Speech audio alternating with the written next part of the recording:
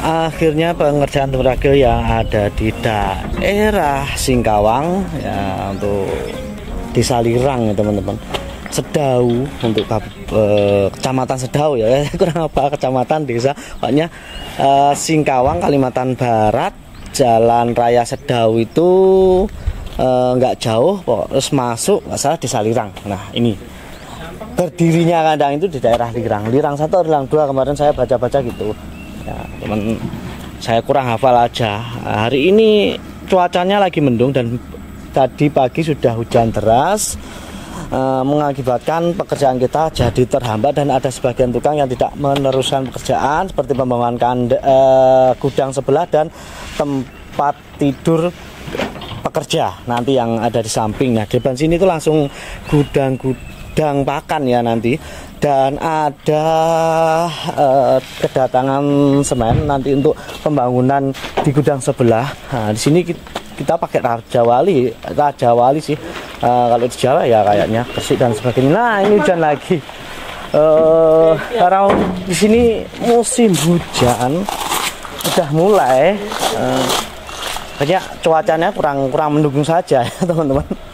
Terpantau sudah di samping kanan ini terpasang seldek dengan panjang kurang lebih 15 meter, karena 30 meter kita itu bagi dua, 30 meter kita bagi dua, ketemunya 15 kanan 15 kiri.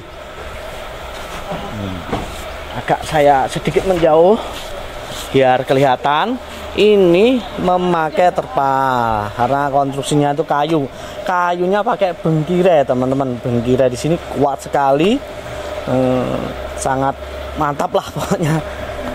Kalau cuman pakai gergaji biasa itu gergaji ya itu nggak bisa, harus pakai mesin ya biar kerjaannya cepet.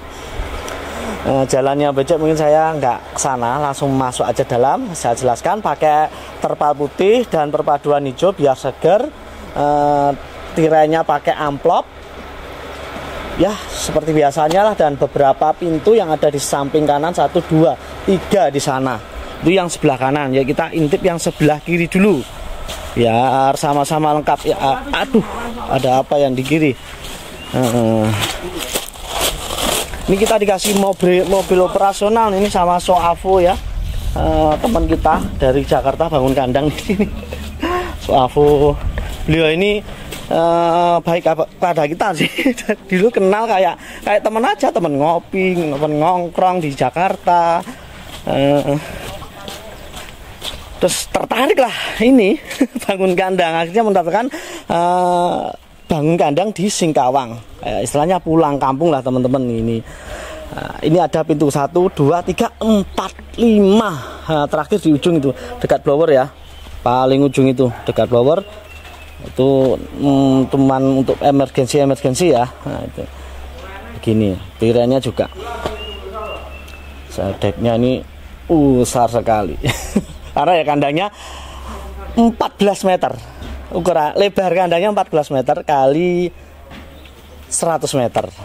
Atau pakai apa ya di sini kayak seng ini teman-teman, dari Kalimantan tapi warna biru begitu, warna-warna yang lain. Nah, untuk kayunya ini teman kayu Bengkirai ini kualitasnya ekspor loh ya, cuman dibikin kandang bagus ini, kuat sekali kayak besi kata anak-anak. Ngerjain ini lama, makanya memakan waktu 2 bulan.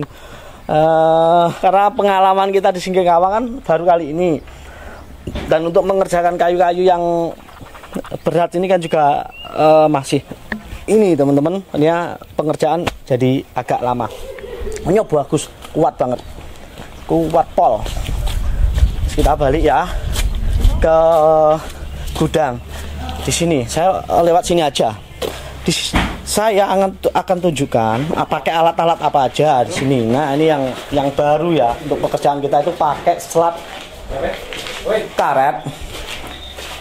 Ini produk dari kita ya yang kita pakai.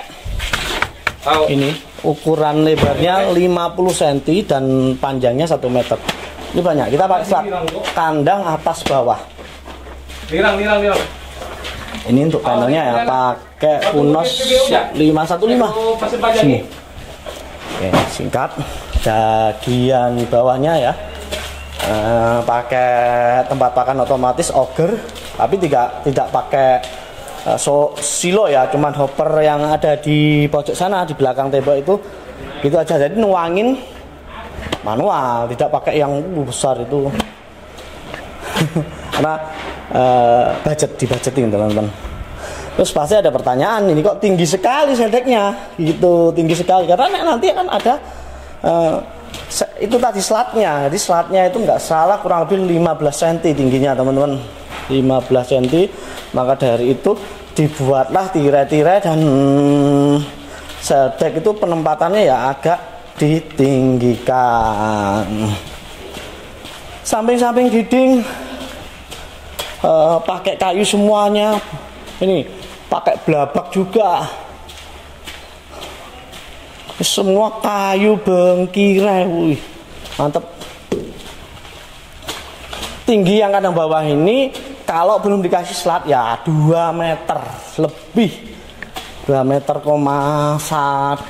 ya kurang lebih ini teman-teman. Terus nanti kalau sudah ada slatnya ya kurang lebih cuma 1,9. Nanti ada slat plus juga ada ya slat aja sorry, ada aja. Nah ini blower-blowernya ada 1, 2, 3, 4, 5, 6, 7, 8, 9.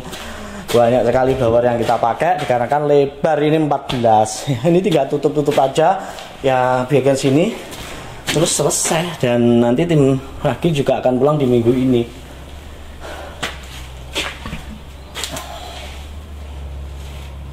Ini ya penampakan dari kandang Singkawang. Dinding pakai terpal putih sudah kelihatan ya teman-teman, membantu pencahayaan masuk. Tapi saya tegaskan buat teman-teman jangan pakai yang kurang dari A12 karena nanti akan terlalu silo dan agak panas sih menurut saya masuk ke dalam. Minimal A12. Sekali lagi ingat, saya ingatkan minimal A12. Jadi lebih tebal, membantu menahan pencahayaan di dalam kandang itu agar tidak silau. Silau sama terang beda. Silau dia terlalu terang sekali, jadi akan mengganggu nanti aktivitas ayamnya teman-teman. Saya mah keluar aja dari tangga yang sebelah sini dan menuju. Bentar, saya agak hati-hati nih. Wih, jalan-jalannya. Nah, pembangunnya belum selesai.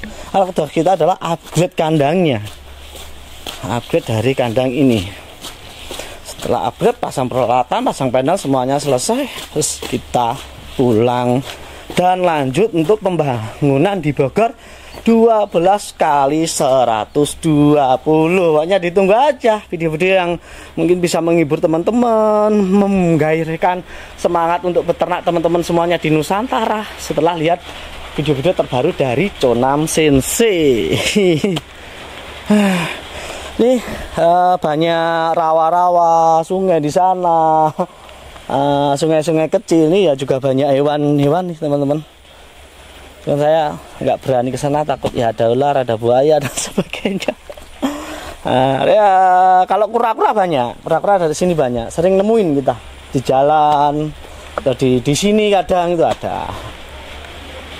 Ini pakai ori ya teman-teman, pakai yang ori. Ini kalau saya ke situ jalannya licin, jadi kurang mendukung ya buat saya nge-vlog ke situ. Langsung aja saya lompat. Bismillahirrahmanirrahim. Sorry kalau videonya agak tergunjang-gunjang. Blower di luar, baiknya teman-teman itu dikasih ini teras supaya mempermudah nanti teman-teman semuanya melakukan perbaikan jika ada kerusakan dan sebagainya atau kontrol ya. Itu enak, sisakanlah sedikit aja seperti ini ya. Sisakan jalan, nggak usah banyak-banyak ini. Jangan hemat-hemat. Nanti waduh lumayan nih segini buat pelihara ayam. Tapi teman-teman malah menyusahkan nanti pada waktu perbaikan, pemeliharaan dan sebagainya. Ya, penggunaan teras ini diperlukan ya. Perlukan sekali. Pakai kon semua. Saya balik lagi, yuk pindah ke atas. Kalau yang bawah ini saya rasa sudah saya tunjukkan cukup ya buat teman-teman semuanya. Saya jadi pingin bangun kandang sendiri ya, seperti ini, tapi ya modalnya dari mana? Oke, balik lagi. Untuk yang atas juga pakai 1, 2, 3, 4, 5, 6, 7, 8, 9 bor juga. Ini pakai simen ori ya, bukan yang KW teman-teman. Ini yang ori. Harganya nggak sampai 6 juta kok. Sekarang ada green van untuk teman-teman Yakon, itu juga, tapi harganya sekitar 7 juta. Green van itu bagus. Ini mesin dari penggerak untuk ogernya, tempat pakan otomatisnya ini teman-teman. Ini pakai dinamo 0,75 HP. Wah, ini juga ada panel sendiri ya untuk tempat pakan otomatisnya. Ya, berita bagus buat teman-teman di Nusantara jika ingin berpindah ke menjadi pakan otomatis. Insya dalam waktu dekat nanti banyak peralatan-peralatan yang akan turun harga. Jadi ada kesempatan peternakan semakin lebih mudah karena peralatan-peralatan sudah banyak yang mulai murah dan terjangkau untuk peternak Nusantara. Ini berita ini kalau ini bukan yang nomor 1 ya. Kalau ini yang nomor 2-nya teman-teman. Jadi kualitasnya memang sedikit berbeda. Kan banyak peralatan banyak. Kita mau kasih yang bagus ya tergantung dananya, uangnya, modalnya seberapa, kita pasti dapatkan bagus. Ini pakai 4 ya, jalurnya 4. Terus cara menghitungnya bagaimana? Cuma untuk kebutuhan tempat pakan otomatis. Jadi gini teman-teman, kebutuhan pakan otomatis itu biasanya bisa dimulai dari minimal kandang adalah 30 meter. 30 meter. Untuk beli alatnya ini ya, biasanya 250.000 per meternya. Untuk sudah satu set sama auger semuanya itu tinggal pasang aja. Pokoknya bisa dipakai kurang lebih minimal 30 meter. Setelah itu 50 meter sampai 100 meter ya silakan. Jadi kandang kecil kata siapa nggak bisa pakai otomatis, bisa. Itu sudah ada hitungannya ya. Terus kemudian cara menghitung jalurnya yang pas. Kita itu pakai 3 meter. Jadi misalkan kandangnya itu lebar 12, itu alangkah baiknya ya dikasih 4. Dikasih 4 teman-teman. Namun biasanya ya 4 meter. 4 meter. Tapi menurut saya itu kurang bagus saja. Kurang bagus saja kalau 12 meter itu biasanya dikasih 3. Kalau saya kok 4 ya. Karena tempat makan yang menurut saya itu banyak, ayam itu tidak kejauhan makan kanan dan kiri, itu buat ayam nyaman ya. Tapi 3 aja sebenarnya cukup. Bisa dibagi lebar kandang ya. Lebar kandang katakanlah ini 12 meter. Teman-teman tuh bagi 4. Berarti kan 3 jalur tempat makan otomatisnya. Kalau teman-teman ingin agak banyak bagi 3. Jadi nanti ketemunya 4. Itu sudah lebih-lebih sih. Sangat lebih-lebih, sangat bagus. Tadi saya lupa menunjukkan ini pakai dinamo yang ori. Jadi dinamo ori simen itu ada cor, ada besi. Ada yang cor, ada yang besi teman-teman. Ada 2.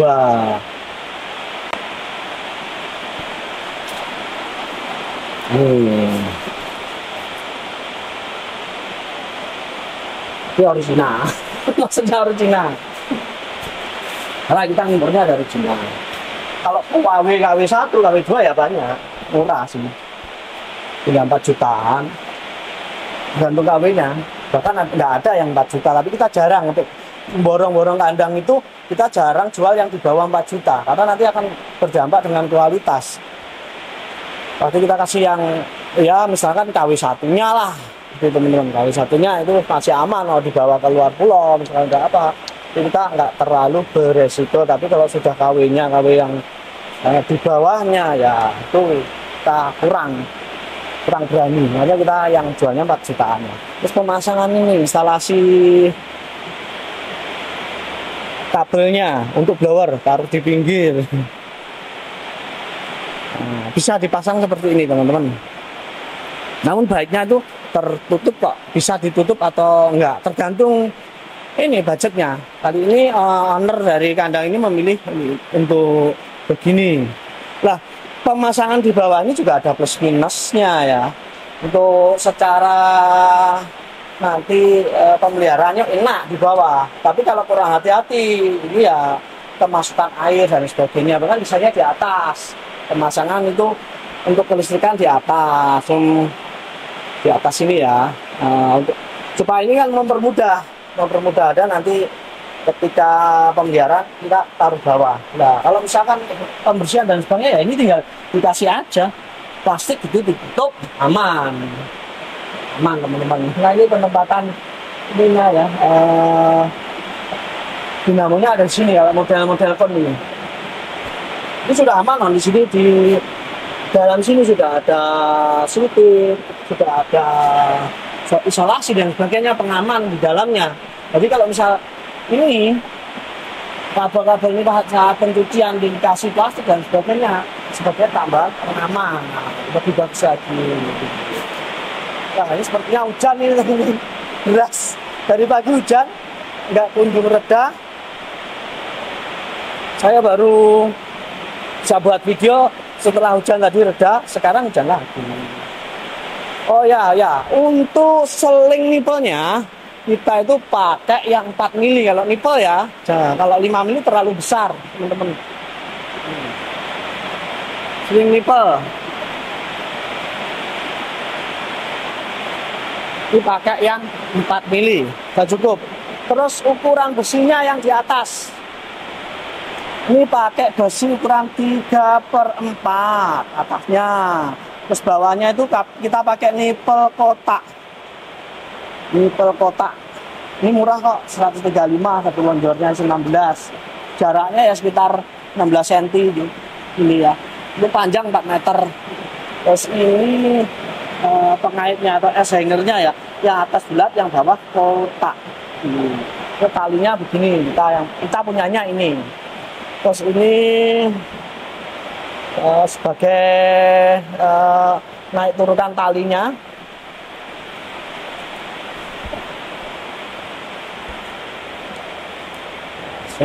Ini yang sebelah kanan saya. Oh, ini aja yang ada lampu. Kalau yang sebelah sini, ini itu ada 2 ukuran seling ya teman-teman. Kalau yang ke bawah ini kecil, ini ukuran 3 mili yang ke bawah. Yang ke bawah ini ukuran 3 mili, tapi yang atas itu 5. Nah, itu 5. Terus ukuran dari puli ini ya, ini 1/7/8. Yang tanggung. Ya, yang tanggung. Terus ini ada yang kecil. Ada yang kecil. Ini ukuran 3/1, lupa saya. Yang pokoknya puli kecil, puli tanggung sama puli besar ada 3. Ada 3. Jadi kalau untuk ini ya, itu yang tanggung,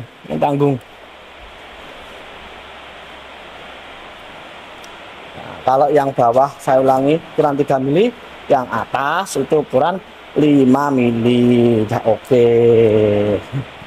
Ini anak-anak tim Ragil sebenarnya ada di pojok lagi nyantai karena mau pulang ke Blitar dan mau lanjut ke daerah Bogor, penyelesaian kandang 12 kali 120 meter.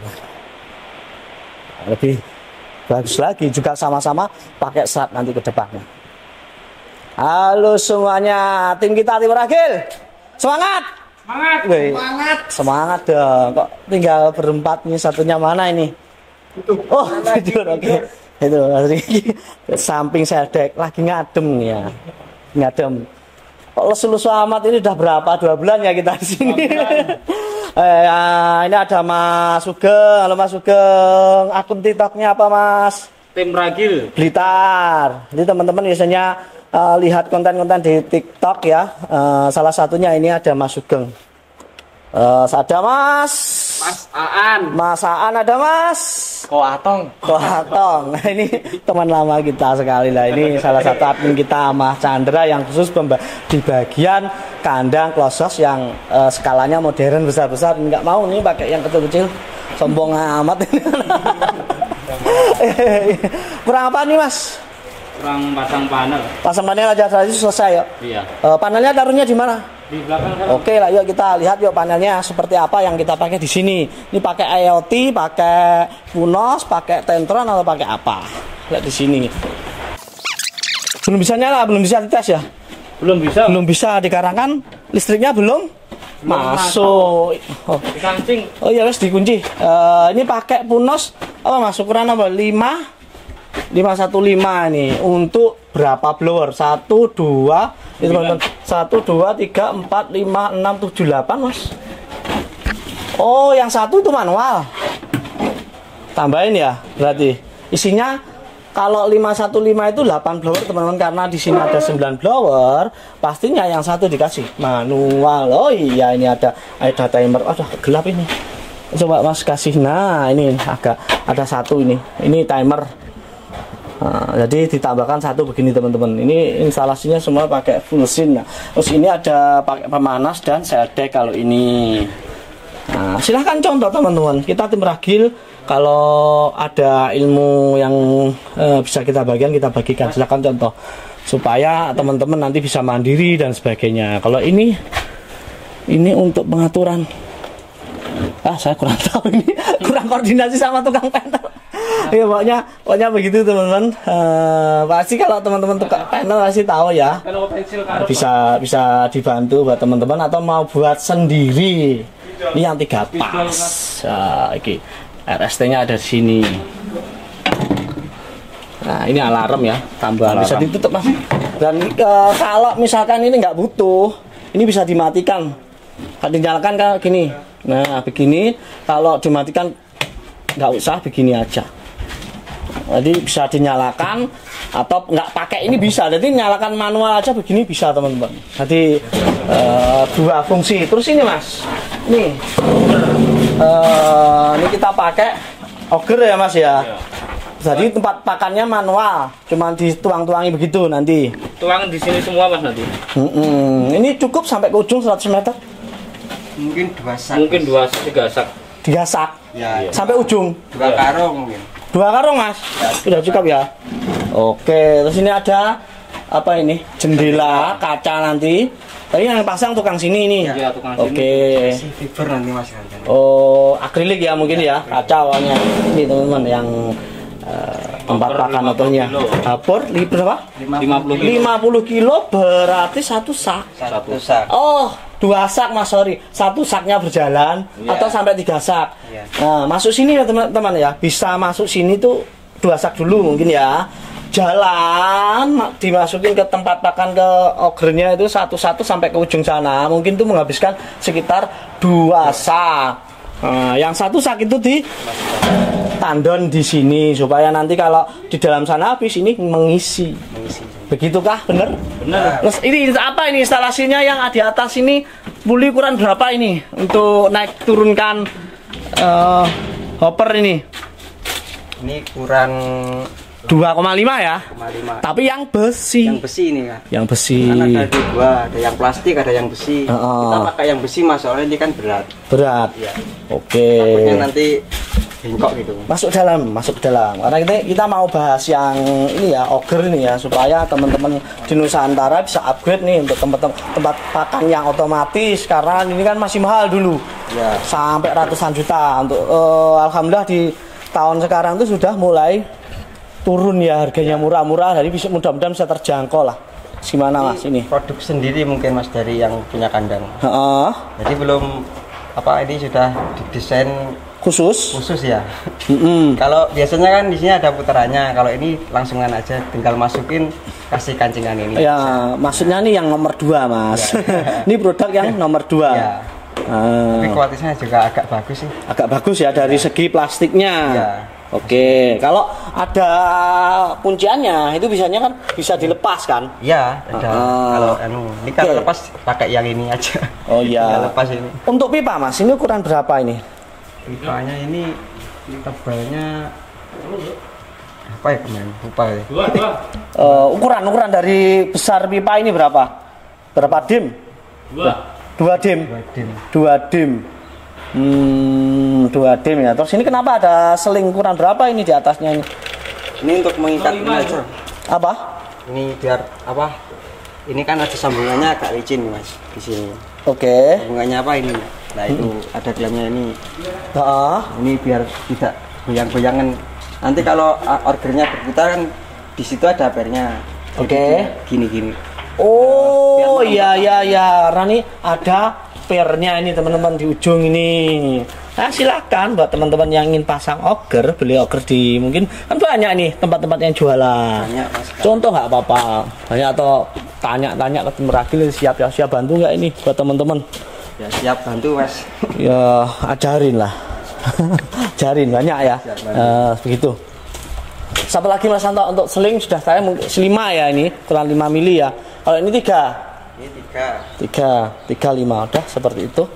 Tapi teman-teman atap sih nggak banyak saya bahas ya, udah sering saya bahas ya seperti itu aja. Caranya merapatkan ya tidak kebocoran ya dikasih frame dan sebagainya. Tapi begitu. Mudah-mudahan di video saya ini pengerjaan di Singkawang daerah Lirang Sedau bisa menginspirasi teman-teman semuanya di Nusantara yang belum bangun kandang.